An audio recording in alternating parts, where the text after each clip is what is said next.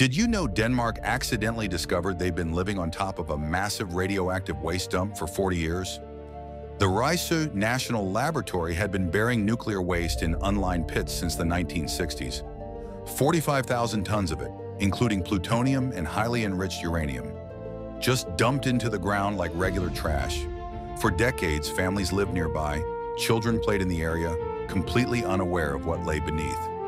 Until 2017, when routine soil testing revealed something terrifying. Radiation levels were 100 times above safe limits. The groundwater was contaminated, spreading invisible poison through the earth. Here's the most shocking part. This waste will remain deadly for 24,000 years. That's longer than human civilization has even existed. Denmark now faces a €6 billion cleanup bill and must relocate entire communities.